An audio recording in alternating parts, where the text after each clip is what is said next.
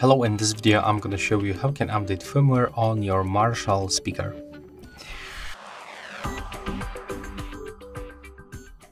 So to do this you have to download the Marshall Bluetooth application, and then all you have to do is just to click on this firmware update information when it appears on the screen, and then you have to click on the update firmware.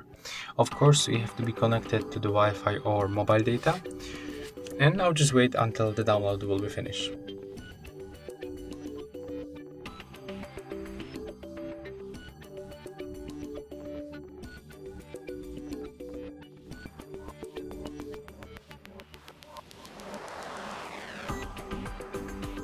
Okay, and as you can see, after a few minutes the update is finished.